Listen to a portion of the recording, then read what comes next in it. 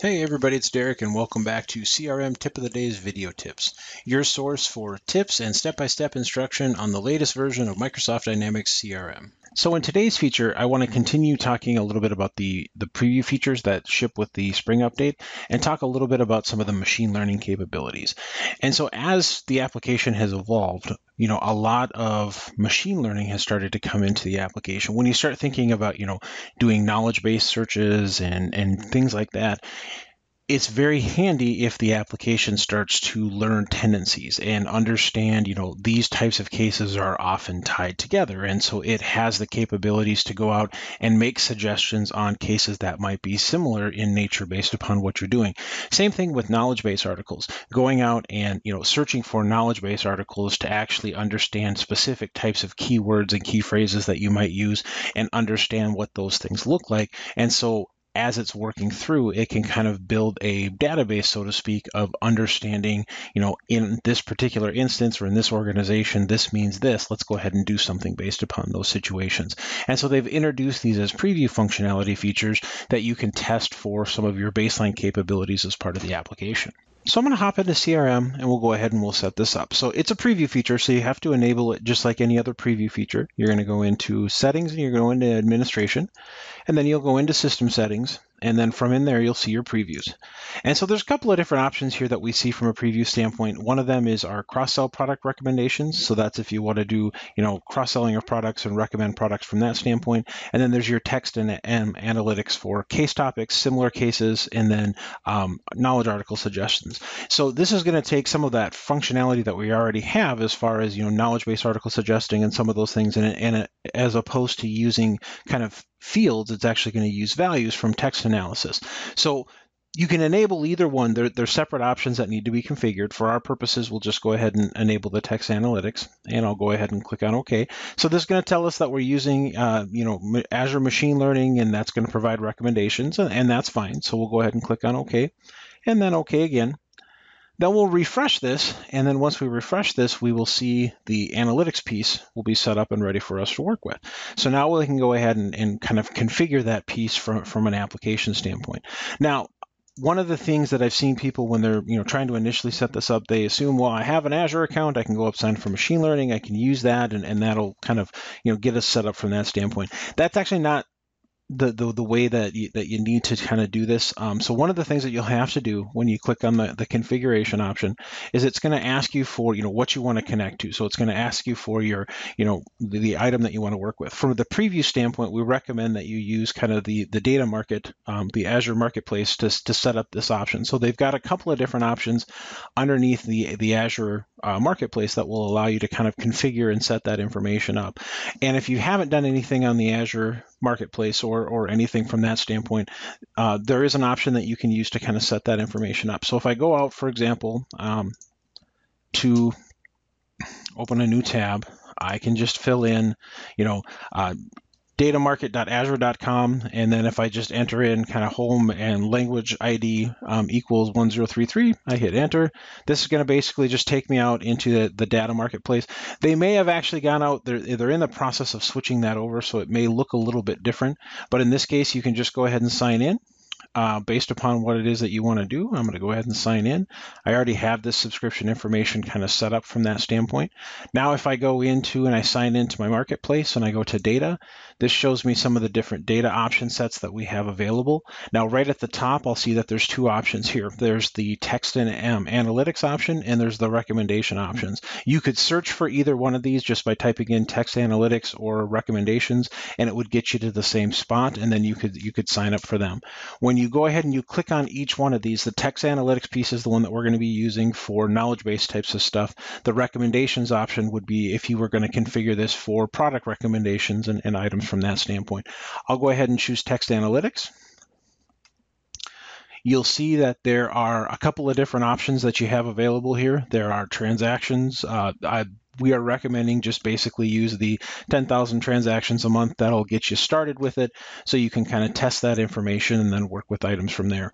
Once you sign up for this particular piece or this particular component, then what's going to happen at that point is it's actually going to give you the information, and it's going to give you what's called an account key. And that account key is what you can then use to fill in how you want this information to work from an application perspective. So once you have it set up, you can go into explore your data set. Once you go into explore your data set, it'll show you where your item is within that situation. It'll then show you right in here where it says primary account key.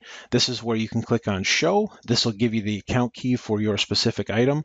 You copy and paste that item into your application, and then you can work with it from there. So once you've gone ahead, you've gone through the key, now you can go into your Azure machine learning. So I can go into my text analytics. I can come into here. This will be automatically pre-populated. I paste in my account key. Once I paste in my account key, I can then go ahead and test my connection. It'll tell me that everything looks okay. Then I can hit activate. Mine's already activated, but then I can hit activate, and that's going to activate the text analytics piece of the application. So now you can go ahead and start configuring some of these functionalities inside the application. So now let's go ahead and look at kind of some of the different components. So I'm going to go into settings, and I'm going to go into service management.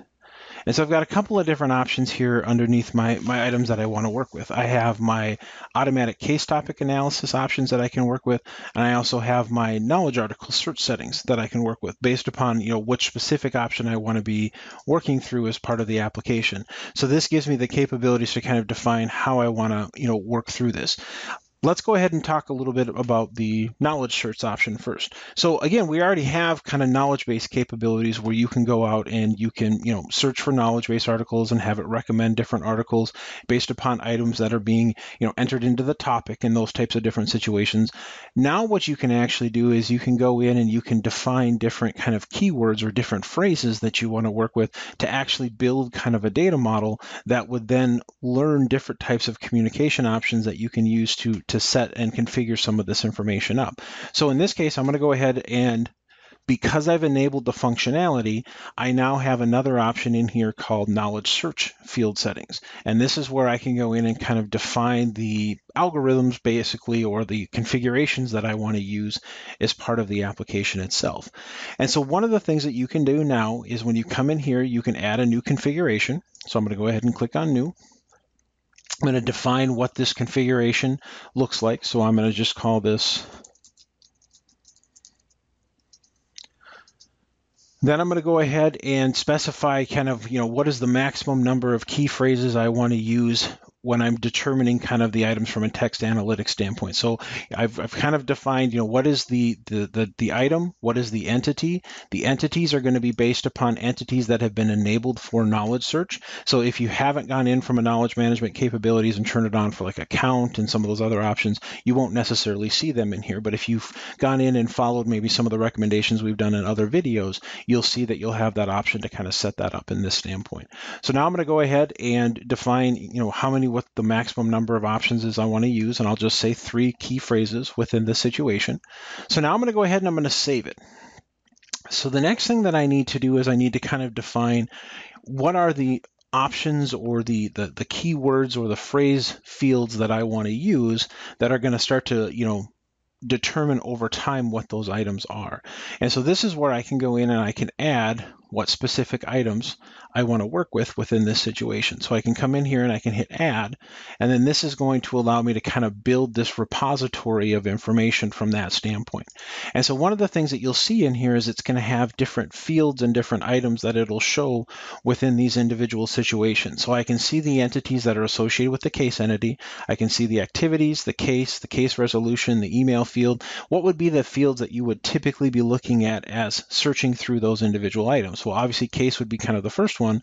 And then what would be some of the key aspects from a case perspective that you might be looking at? Well, obviously case title would be probably a huge aspect of one that you would be looking at. So I would go in and define the field that I want to work with from this standpoint. So this is one of the fields that's going to have that information available that I would be working with.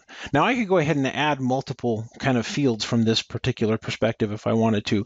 I could also come into here and I could maybe add for the case field, maybe the description field, because people are going to enter information into the description field. So this would be one that would be very beneficial to understand what's happening from that standpoint. And then I could continue to add, other fields that I might want to work with. Another common one might be the activity field itself. And within the activity field, we might use the activity description field from that standpoint.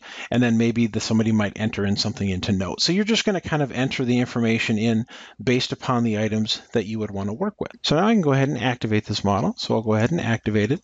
And so this is going to start, the analysis piece and the learning information as we're moving forward. So now the next thing to this is I have to make the modifications on the case form to use the text analytics piece and not necessarily use the field information. So now what I would have to do is now I would go in and I would customize the case form. Now there's multiple ways that we can customize the case form. Just from a time perspective, I was going to cases here. I'll go in and customize entity. We'll open up the case form.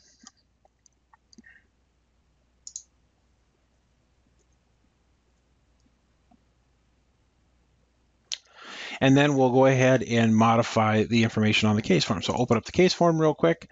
I'm going to go into my conversation tab where I have kind of my knowledge search functionality and information set up in here.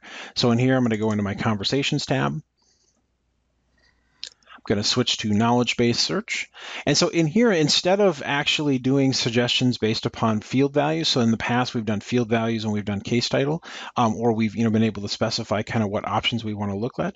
Here's where we now have the capabilities to switch this to text analytics. And so you'll notice that the case title option is kind of grayed out because now it's going to use the text analytics model that we've defined. And so that's where all of those individual fields that we set up from an application perspective are now going to be used. And so as people start to enter information in there, it'll start to kind of work through that and start doing, similar suggestions based upon those different situations. And so this is where now you could go into that configuration and you could add additional fields to define, what the fields and the key phrases are that they're looking at from an application standpoint. And so then once you've gone in there, now it's going to continue to work just like it would in the past. When you go into your knowledge base articles and you click on your knowledge base articles, and it's going to then start to show you all of that relevant information based upon those items. Now, again, just like anything, you need to give it some time to make sure that it does have the capabilities to go in there and learn what those functionalities are. But it does give you those capabilities to work through that just as you're going through. So that's kind of the starting point anyways for text analytics. This is just one of the options with the knowledge-based search. You can do topic analysis on this information. You can do other types of suggestions based upon different items. So there's different things that you can configure. And in the next video, we'll actually show you some of the different topic analysis type functionalities that you have available. But this at least gives you kind of a starting point so you can see what some of the baseline capabilities are. Again, this is a preview feature, so I certainly use it for testing purposes. It's not necessarily anything you want to do from a primetime perspective and into your production environment, but it should at least give you a nice starting point to kind of play with some of this information. And I would highly recommend too going in and looking at some of the product analysis functionalities as well. But this is, the future of CRM from an analytics standpoint is going to be machine learning. So it's definitely in your best interest to take a look and experiment with some of the functionality. So again, for all of us here at CRM Tip of the Day, this is going to be Derek saying that's going to do it for this week. Thanks a lot for watching, everybody. Take care and have a good one.